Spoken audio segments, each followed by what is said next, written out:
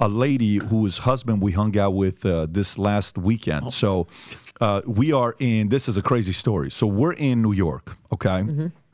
I took 34 of my guys, my friends, my executives, and I said, let's go to New York. We went to 11 Madison. We had dinner there. We won't comment on that. We had dinner at 11 Madison. I had a lot of plans. And then we had, afterwards, we were trying to go to a Yankees game the next day, and it rained out. So we said, listen, guys, I had my kids with me. My son was turning 10 years old, Dylan. Oh, my gosh. Happy birthday, Dylan. He was turning 10 years old. So I got my 11, 10, my 7-year-old daughter with me. We got to show them a good time. So we go to this place called Chelsea Piers. Phenomenal place. We go way early, 10 o'clock in the morning. The place is like wide open. There. Nobody's there. We get a bunch of bowling lanes.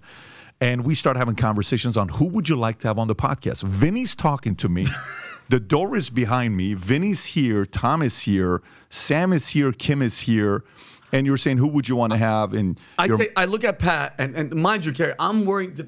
When he says nobody's there, I'm talking about they're just setting up, getting ready to literally, shoot. nobody's there. Nobody is there. And by the way, he just randomly goes, hey, kids, where do you want to chill? It was a last-minute decision because of the game. Pat's back to the door, like he said, and then I just hear kind of talking. I just hear, hey, Vinny, who do you think would be a good interview for me to interview? And I go, right after, I didn't even hesitate. Here I go, Putin. Questions. Why? I go, because he's such a polarizing individual.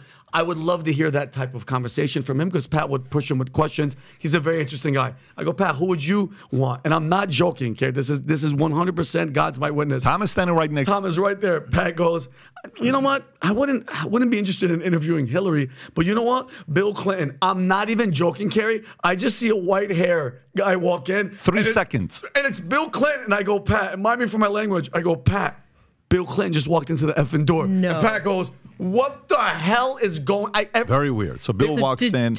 Then what? Bill walks in. So tell me he's going to be on the Secret Service guy. The Secret Service guy walks up, and I go up to him. I said, too weird of a coincidence. How weird is that? Way too weird. And then it's weird because I go, Bill, what are you doing in a bowling alley? He goes, do you know who my wife is? He goes, anything to get away. He did not. No. He goes, Hillary's in New York, and I just had to go anywhere. But he's by himself, and I guess there's Rob, a I private just sent you the party. video. There's like a private party for some kids, which is great. Like 40, they were having a private party, and he walks in and talks to an older couple, which I guess he knew. And then, mind you, Kari, Secret Service 5 or 6, he's just walking around. By the way, Kari, for 2 hours, he went, no joke. He probably shook. By the time it was done, there was a bunch of people there. He probably shook 150 people's hands. Easy. He understands retail. He understands retail politics. He's so smooth. So Hillary, his wife, okay, very different, sweetheart, right? Hillary Clinton. Okay? Most likable candidate ever. She warns of potential Russian election interference in 2024, and she said he'll do it again. Can you please play that clip and let's get a reaction? Yes, exactly what it is. If you can play that, Rob, I thought you had the clip prepared already. You had it up. Yeah. No, he had it up already. Poor Rob, he's over there working his butt off. Wow. He's a good kid. Oh, this is that's the one. The ginger swindler. Oh, but Rob, that's 3 minutes and 5 seconds. Saki. One of these you pulled up earlier, it had the subtitles in Russian. I saw that. They were. It's when you walked in. Is that the one? I think it's the one on the bottom, the less than. This one's 59 seconds. Okay, press it. Let's see what she says. She's pretty long-winded, but Vladimir let's see. Putin has obviously your friend This and will be mine. fair. We've got one He leftist has interviewing another. intervened in our election in the past. Right. It's not something, as you experienced firsthand, it's not something we talk about a lot. Do you fear that that is something that could be happening for 2024? And do you think we should be talking about it more? Well, I think we should be talking about it more because I don't think, despite all of the deniers, there's any doubt that he interfered in our election or that he has interfered in many ways in the internal affairs of other countries, funding political parties, funding, political candidates, buying off, government officials in different places. So that is his opus, his opus operandi in the sense that he hates democracy. He particularly hates the West, and he especially hates us. And he has determined that he can do two things. Vladimir Putin. Do you guys understand what's happening? The gall of this woman who was literally behind the Russian collusion hoax about cheating is over here warning us that Putin is gonna do it this time. Like, are you Are you kidding me? Like, is that real life?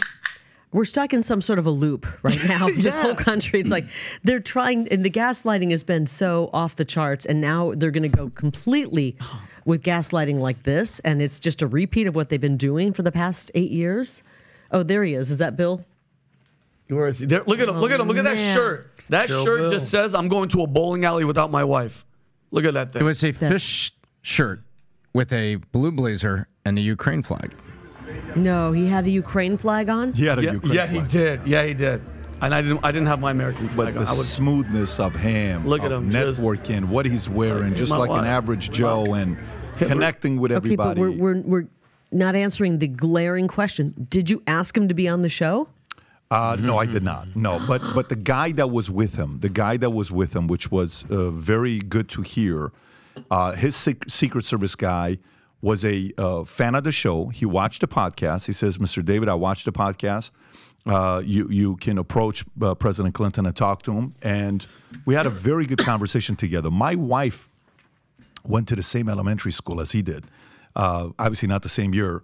But Thank they you. went to that's Jen grew up in Arkansas? Got an She grew up 80-year-old in wife. Hope, Arkansas. They went to Interesting.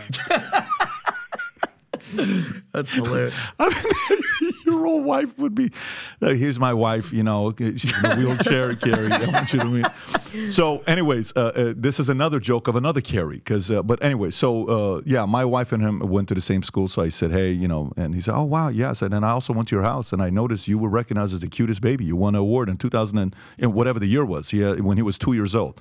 But in the city, we go to this funeral house. Okay. Mm-hmm. And I go to this funeral home. We're there for a funeral. My wife's dad passed away, so we're there for that reason. In Little Hope, Rock. Arkansas. Hope, Arkansas. Oh, Hope. So we go to this place, and I say, so tell me, how is Bill Clinton? You know, what did you guys know about him in the city? And he says, well, what do you mean? I said, is he the womanizer that people claim he is? He says, of course he is. I said, did you guys have a problem with that? He says, you don't know who he's married to? He says, Oh my God. His wife? He says, everybody here loves Bill. He said, well, let me tell you about his wife. He says, one time, Bill's uncle dies, and he's up there giving a speech. You know, there's a bunch of people there. He says, and Hillary sealed to the corner. She wanted to sit away from everybody. Bill's mingling with everybody. I think Bette Midler's there or something like that. And he says afterwards, they're going to, you know, the plot to do the final, you know, ceremony. And she says, we're there with Secret Service, security, everybody. She says, don't effing expect me to go there. I'm going back home. This is all I'm going to do here. You go handle the rest. Wow. I got to go home. Says she was the meanest person we ever met. Hillary? Obviously, it's surprising to hear a story like that. 'Cause I'm sure that's like never somebody that smiles a lot. right. Yeah. But you know, we don't know the whole story. There's a lot of different stories behind it. Bill is a guy I would love to have a long form conversation with. I would also like to talk to her. I just don't think she'd ever do it. Never.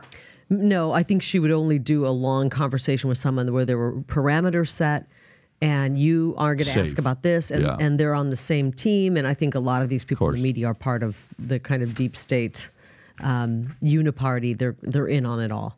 So if you would be willing to do that, I mean, like I came on the show, I don't think that we had any parameters. No, zero. I usually tell people I'll answer anything. May not be the answer you want, but I'll answer anything. And I don't believe that Hillary would do that. If you wanted to start asking her about the 30,000 emails that are missing, bleach bidding her phones, you know, if you want to start asking her about all more difficult questions, money and where the money went in the Clinton My interest was Foundation. more hair product is what I wanted to ask about. I wanted to ask about hair product, or designer, the suicide rate of friends and employees that just can't handle leaving and not working with them, so they kill themselves. The question is, believe me, when she starts talking about you, and she did start talking about me toward the end, they were worried with the Katie Hobbs thing.